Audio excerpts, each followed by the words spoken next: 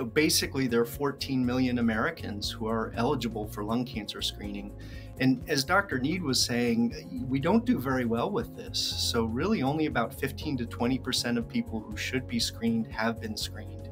If you compare that with colon cancer, as a nation, we're at 60%, and breast and cervical cancer is more like 70 to 80%.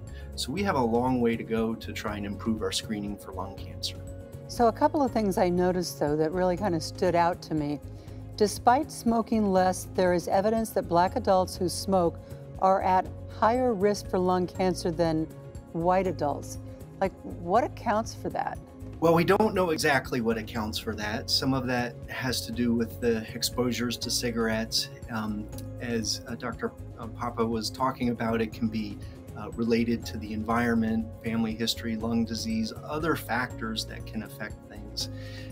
We regularly see inequities in the rates at which people get different conditions and then the outcomes they have. And commonly it is more often that Black people have worse outcomes. So that inequity is something that we look very closely at. But one of the good things is that by lowering the age in the PAC years, we actually increase the number of Black men and Hispanic individuals who would be eligible for screening by 107 and 112%.